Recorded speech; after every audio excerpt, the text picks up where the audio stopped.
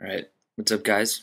My name is Matt, and today I'm going to show you how to create your own custom folders on Mac because those blue folders are very boring and just something to spruce up your dash or your desktop, I guess.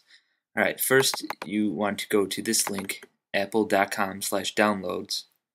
Then you go to the All Downloads pane and you click on icons and screensavers, etc. What you want to do is then you can download whatever folders you want. It doesn't really matter. I have a couple I like on my desktop already. So if you, as you can see, they're already good. So what you want to do is you find the folder of whatever folder you want to change. Say I want to change this one.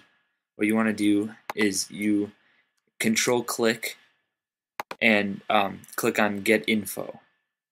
This will bring up a screen like this one. Then you go into whatever folder, you go into the folder of the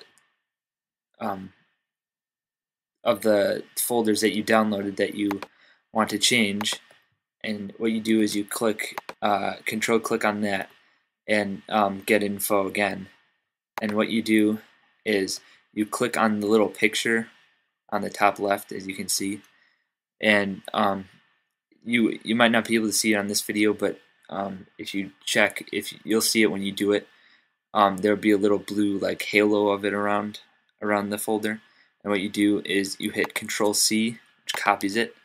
Then you click on the folder that you want to change and hit Control V to paste. So as you can see, it's not really that hard of a thing to do. There's a lot of fun folders that you can find. As you can see, I changed all these. They're a lot of fun. I just think it's kind of a fun thing to do instead of having the boring blue folders. So please comment on this video, rate and subscribe if you want more videos like this, or you can tell me what you want to learn how to do, whether it's Mac. And I'm going to get a capture card soon, hopefully, and I'm going to start doing Let's Plays of some weird games because I know everybody's kind of bored of like Call of Duty gameplays, so I'm going to be playing some weird older games.